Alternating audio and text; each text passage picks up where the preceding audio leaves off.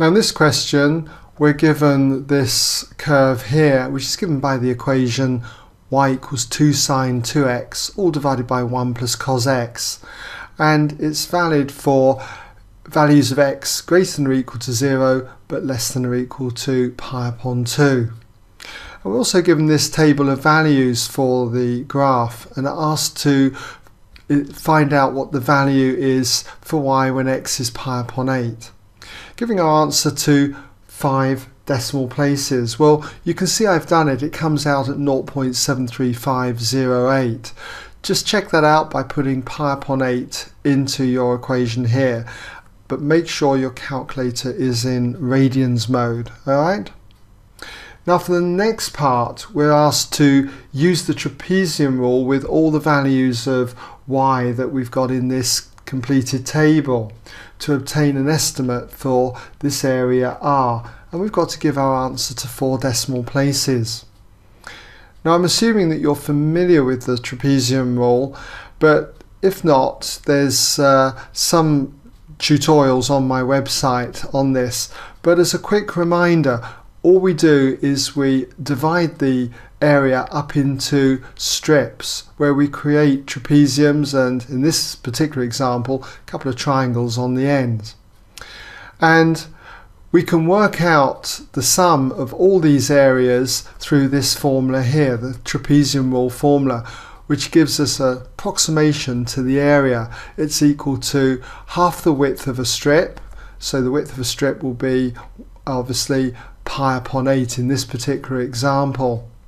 And then it's the first height, that'll be the first value here, plus twice the sum of all the middle heights, that'll be that one plus that one plus that one, and then plus the last height, which will be in fact 0.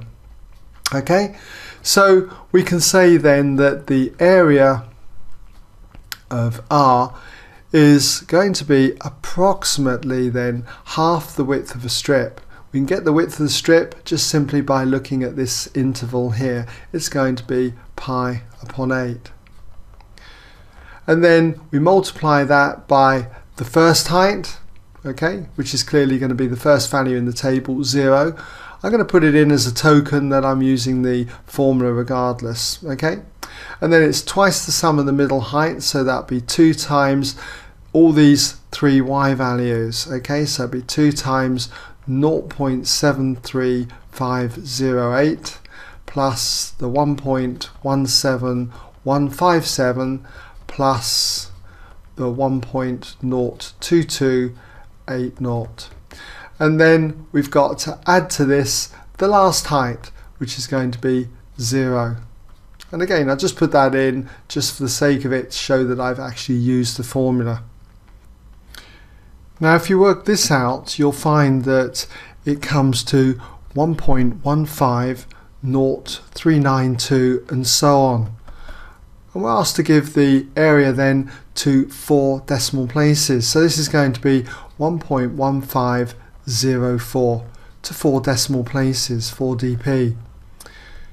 It's worthwhile also mentioning, not that we had to do it for this question, but in some questions we're asked to say, is our answer an overestimate or an underestimate?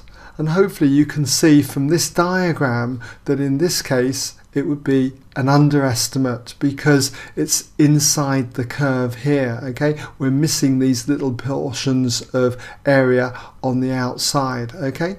So just a point worth mentioning at this stage. Alright, so that's that part of the question then.